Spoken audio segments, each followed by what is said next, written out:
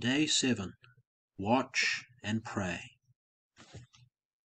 Then saith he unto them, My soul is exceeding sorrowful, even unto death. Tarry ye here and watch with me. And he went a little further and fell on his face and prayed, saying, O my Father, if it be possible, let this cup pass from me. Nevertheless, not as I will, but as thou wilt. And he cometh unto his disciples, and findeth them asleep, and saith unto Peter, What? Could ye not watch with me 1 hour? Watch and pray, that ye enter not into temptation. The spirit indeed is willing, but the flesh is weak. My friends, we need to be constantly fighting against sin and temptation, or sin and temptation will easily and quickly overcome us. Tarry ye here and watch with me. And he cometh unto his disciples, and findeth them asleep, and saith unto Peter, What? Could ye not watch with me 1 hour? Watch and pray, that ye enter not into temptation. How is movie watching, for example, fighting against sin? How is it being watchful? How does it bring you closer to Christ? How is it feeding your soul?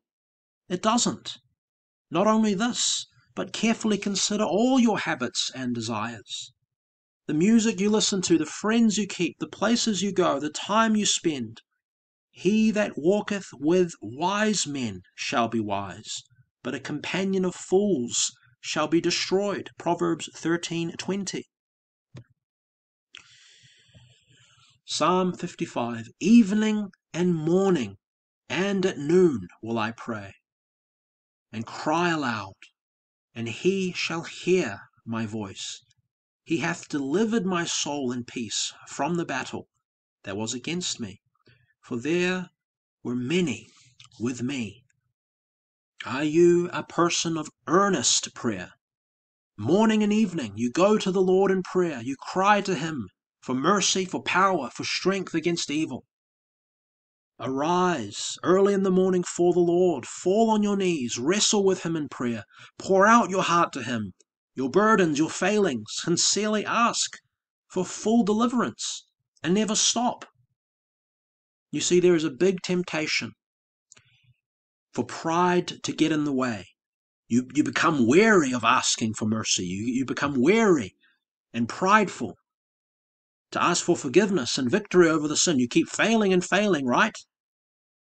And so you become arrogant, or you become discouraged, and you stop praying, you stop asking. And this is where apostasy occurs. This is where you are prone to leave the faith, to give up, to turn your back on Christ. If you turn your back on prayer, you will turn your back on Christ. James 5:16. Confess your faults one to another. Pray one for another, that ye may be healed. The effectual fervent prayer of a righteous man availeth much. Availeth much. Too often we underestimate the power and importance of prayer. Confess to the Lord. Pour out your heart to him. Acknowledge how weak you are. Acknowledge. Tell him that you struggle, that you have these evil thoughts and desires. You have these evil memories and imaginations. The very moment you feel any lustful desire, the very moment some evil thought or memory enters your mind, go to God in prayer. Pray immediately. Fight against sin straight away. Delay not. Delay not. Ask, and it shall be given you. Seek, and ye shall find. Knock, and it shall be opened unto you. For every one that asketh receiveth, and he that seeketh findeth, and to him that knocketh it shall be opened. Because thy loving kindness is better than life, my lips shall praise thee. Thus will I bless thee while I live. I will lift up my hands in thy name. My soul shall be satisfied as with marrow and fatness, and my mouth shall praise thee with joyful lips, when I remember thee upon my bed, and meditate on thee in the night watches. Do the same thing in the evening. Wake up early, pray, seek the Lord in the morning, but at night, at the night watches, meditate on the Lord, meditate on His promises. Consider His loving kindness and His presence better than life. Praise Him morning and evening. Go to Him. Be satisfied in your soul for Him and not for these carnal pleasures that only grieve your soul, that only cause you trouble, cause you guilt. You feel terrible about this sin, even the inclination, even the thought, even the memory. You feel horrible that you desire such vile things. They're so disgusting. So disgusting. How can you like this stuff? Be satisfied in Christ. Be satisfied in the presence of the Lord. You don't have to keep falling and falling over and over again in this wickedness. Deuteronomy 4:29. But if from thence thou shalt seek the Lord thy God, thou shalt find Him, if thou seek Him with all thy heart and with all thy soul. Consider reading a portion of Scripture before praying, especially the Psalms. Meditate on the beauty, glory, and promises of our gracious and holy God. Seek Him with all your heart, not half-heartedly. If you feel cold, pray David's prayer, hide thy face from my sins and blot out all mine iniquities. Create in me a clean heart, O God, and renew a right spirit within me. If you feel cold and dull in your prayer, pray and confess your coldness and dullness. Confess it to the Lord and ask that He would revive you, that He would help you against coldness and dullness, that He would grant you peace of conscience. Of all the means of grace, there is none which is more valuable than prayer, comprising the several parts of adoration, thanksgiving, confession, supplication, and intercession upon your knees and looking up into the compassionate face of your Heavenly Father. You are in that posture which above all others is most suited to the exercise of faith, hope, love, and every Christian grace. If you decline, the declension will commence just here. The maxim is true. Apostasy begins at the closet.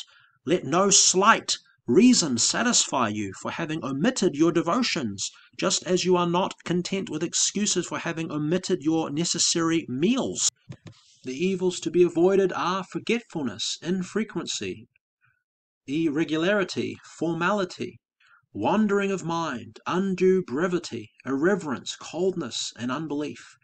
Question yourself as to each of these points in particular. Beware of confining yourself to silent prayer, but in your regular devotions employ audible utterance, because the voice has a great influence upon the feelings. Have set times for prayer, at least every morning and evening, and if possible a set place for it. In accord with the admonition, pray without ceasing. Let your thoughts during the employments of the day often go up in sudden prayer, or even excited prayer, which is so called because such aspirations like arrows shot up towards heaven, and blessed is he that hath his quiver full of them. Again, I remind you, the moment you feel any urge, any lustful desire, any inclination towards evil, go to God immediately in prayer. Call upon Him. Go without delay. Listen to a solemn sermon. Listen to an awakening sermon. A sermon focused on the beauty and glory of Christ or focused on holiness. Read a key scripture. For example, you may meditate and lie down, listen to the audio Bible of passages like Romans 6, Galatians 5, parts of Psalm 119, the first few Psalms, Psalm 1, Psalm 2. Meditate on the Word of God. Consider the will and strictness and holiness and purity and glory of God.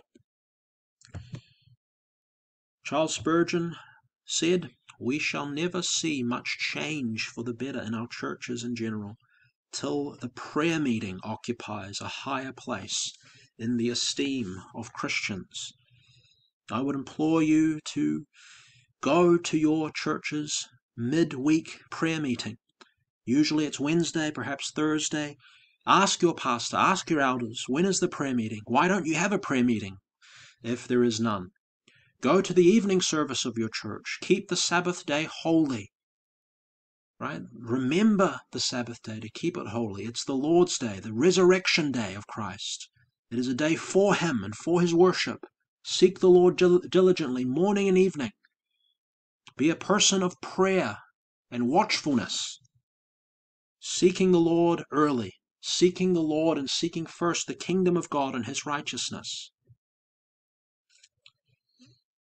Don't underestimate the power of prayer.